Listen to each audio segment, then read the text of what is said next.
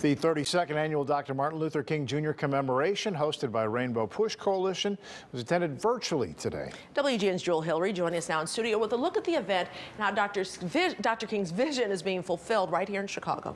Hi, good evening, Micah. Good evening, Ray. So today's virtual celebration focused on a new documentary highlighting Dr. King's civil rights work right here in Chicago. His resilience motivated Reverend Jesse Jackson to keep fighting for an end to oppression, in part by creating a program equipping the next generation with better educational opportunities. In death, he has inspired us to rise out of our low statuses and to keep moving to higher heights.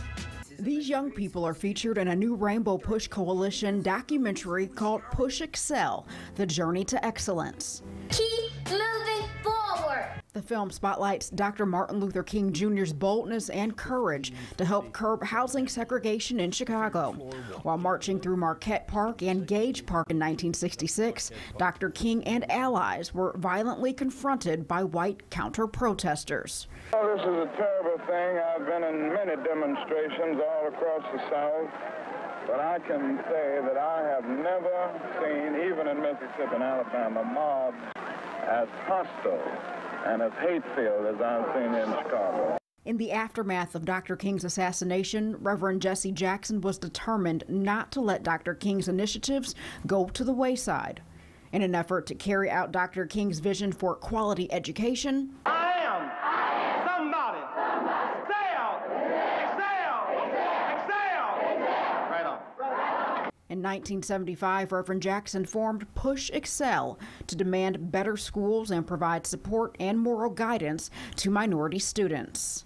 Dr. King, as a young man, as a 16-year-old, in the Morehouse newspaper, wrote about the importance of education and actually scolded those who are bigoted about their lack of access to education. Reverend Jackson's first arrest was when he attempted to go to a library to check out a book, and they told him no. For nearly 50 years, Push Excel has propelled Dr. King's vision of an accessible education forward. Judge Greg Mathis, a former high school dropout who served time in jail, is a Push Excel alum.